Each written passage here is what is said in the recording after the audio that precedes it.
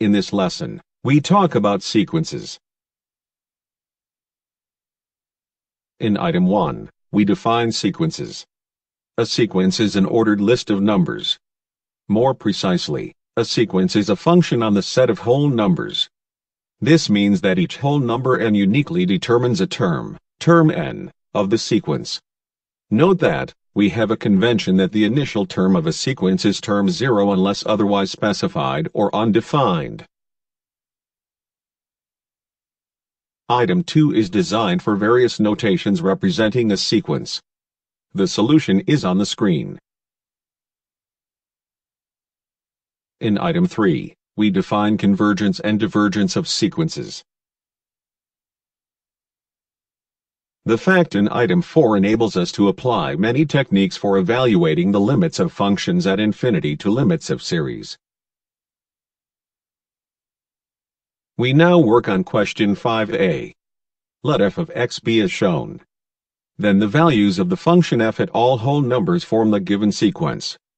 Using techniques we've learned, as x approaches infinity, the limit of the function is evaluated as shown on the screen. This means that the function values are arbitrarily close to the limit when x values are sufficiently large.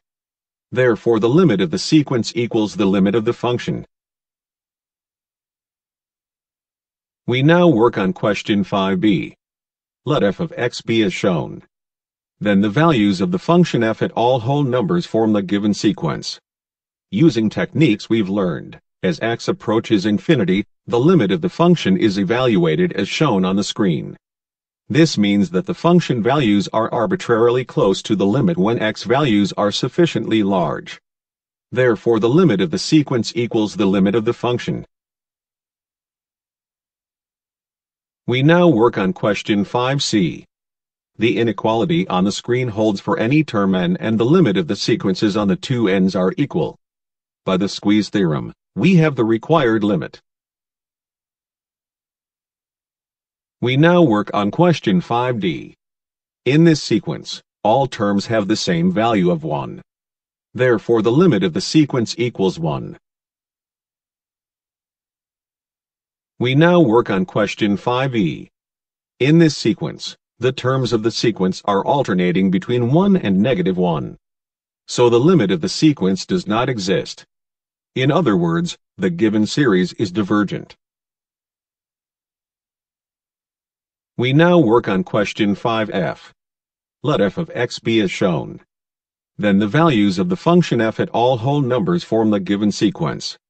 Using techniques we've learned, as x approaches infinity, the limit of the function is infinity.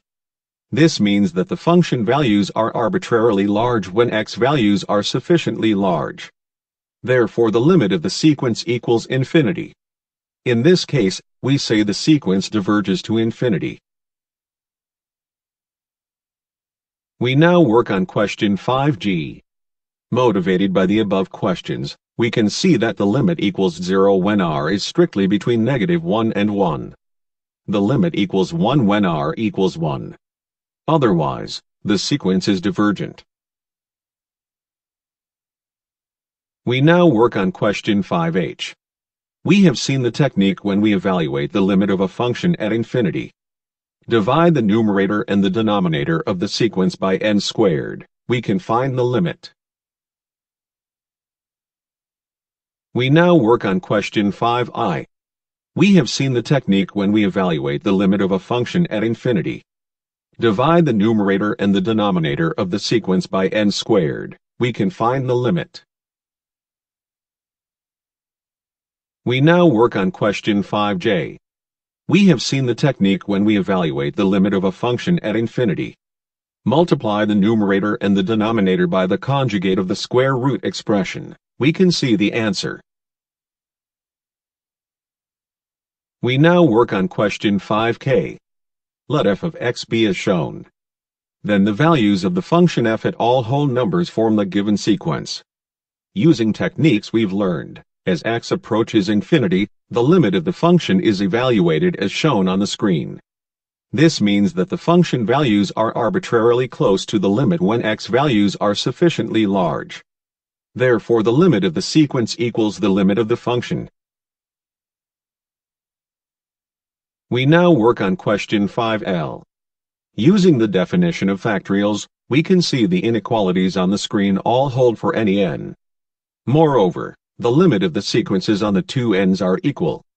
By the squeeze theorem, we have the required limit. We now work on question 5M. Using the definition of factorials, we can see the inequalities on the screen all hold for any n. Moreover, the limit of the sequences on the two n's are equal.